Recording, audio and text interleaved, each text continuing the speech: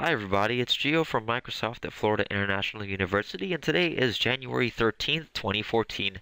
It's 6:27 p.m. right here, and in this video I'm going to show you the intermediate feature of object correspondence. So object correspondence isn't something specific like object families, however it's something that happens in Construct 2, and I'm trying to explain this to you so that I can show you how things work, because if you know how to use object correspondence, which is pretty much a verb I made up, you'll be able to effectively reference objects correctly, and you'll be able to do very cool things with the methods you're creating. So in this example, I have a layout size of 1366 by 768, and my project size is the same.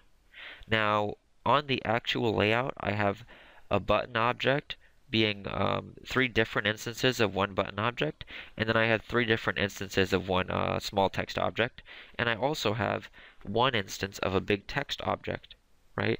So ideally, what I'm planning to do is I'm planning to somehow correlate this button with this number, and this is going to be called button 1, and somehow correlate this button with this number to make this button 2, and somehow correlate this button with this number to somehow make this button 3. So I'm going to go into the event logic and show you a little bit more about this so you get a little bit of an understanding of what's going on under the hood. So I actually have just one event, and it's going to do everything I need. So before we get any further, I'd like to also tell you that when you have two conditions in one event side of an event, that acts as an AND. So that pretty much means both of those conditions have to be true in order for the action to execute. If you wanted either to execute, you could just say make OR block.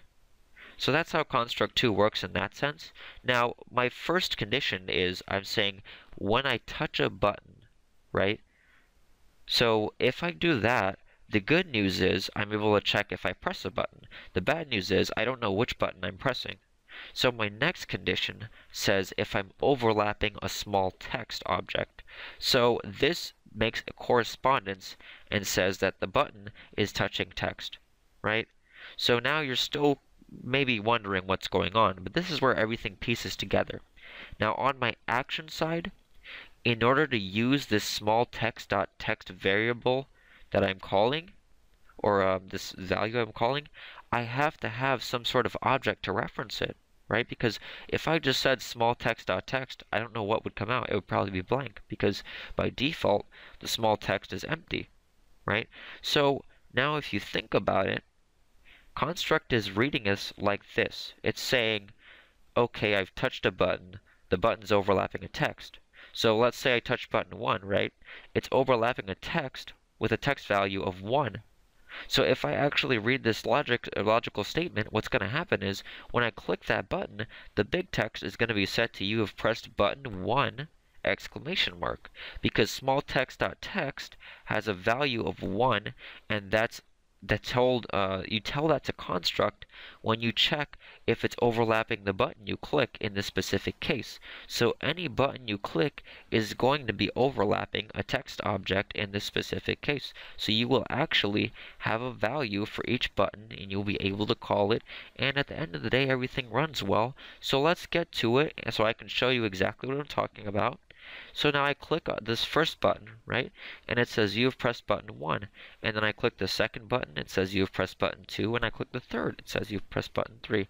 And I can do vice versa and click in whichever order, and it doesn't matter because it's using the object correspondence system, or in other words, it's referencing objects that are being directly correlated to a specific button, right? So I hope that helped. And this is just the tip of the iceberg, because there's so many things you can do. And if you realized, I didn't have to create unique buttons. I took one button class and I created 3 instances of it. I took one small text, I created 3 instances of it, and I was able to effectively handle everything in one event. So the way this actually works is if I were to create several more instances of this, I would only have 2 object types. and one event, and I would be able to tell the difference between an unlimited amount of buttons. So that's a beautiful aspect of using this correspondence system. But anyways, I hope you guys have a great day. Don't forget to rate, comment, and subscribe, and I'll see you in the next video. Thank you.